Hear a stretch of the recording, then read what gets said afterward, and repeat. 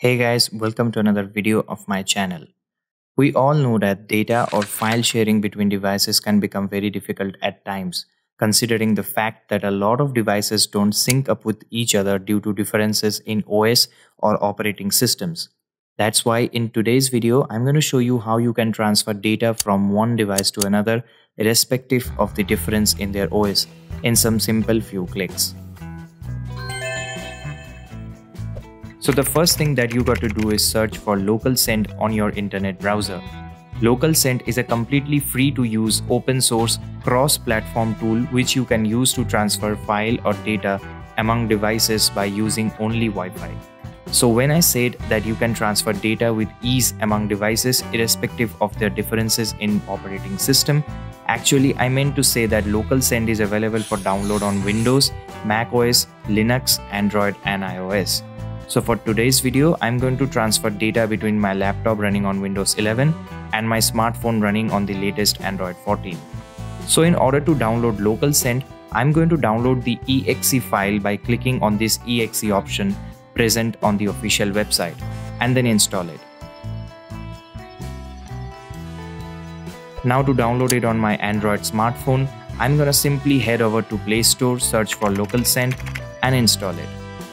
Now as you can see, Local Send is up and running on both of my devices. But before initiating the file transfer, make sure both your devices are connected to the same Wi-Fi network. Otherwise, this method won't work. Now, in order to send the file, first I'm going to select the send option on my laptop because it's the one which is going to send the file. Similarly, I'm going to select the receive option on my smartphone because it's the one which is going to receive the file.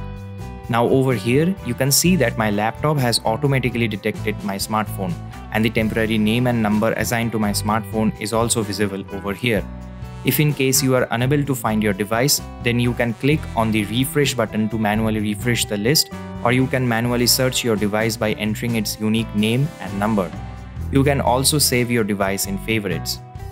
Using Local Send, you can send files, folders, text and copied items. I'm going to select file in this case and select my video from desktop. Once selected, you would be able to see the item that you are about to send. You also got the option to select multiple items and send at once by clicking on the plus icon.